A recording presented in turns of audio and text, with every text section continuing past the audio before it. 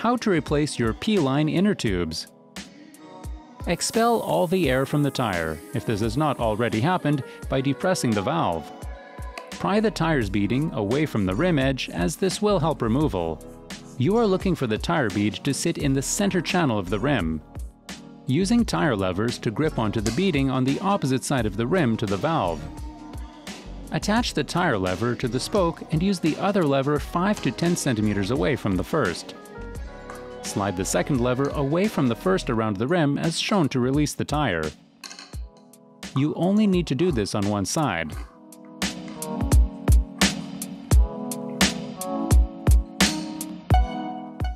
Remove the inner tube from the tire.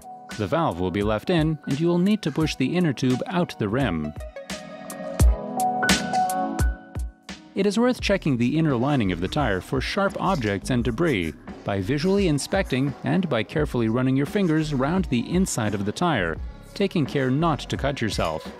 Remove any of the debris or sharp objects before fitting the new inner tube.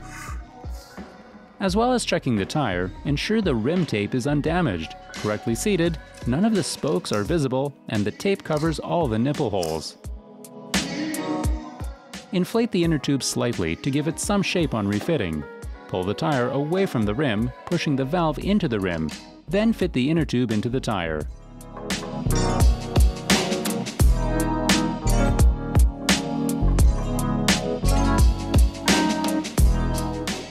You should be able to push and pull the beaded part of the tire over the rim. Start at the valve and work around pushing the tire bead over the rim. We recommend putting the tire on by hand, as the use of a tire lever could pinch the new inner tube.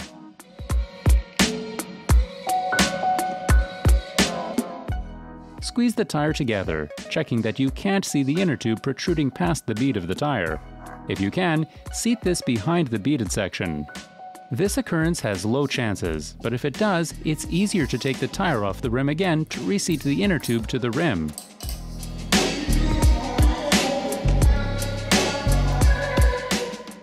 Check again that the inner tube is seated correctly. Check both sides, but leave the tires uninflated so they can pass through the brake calipers when refitting. Repeat this process for the other wheel.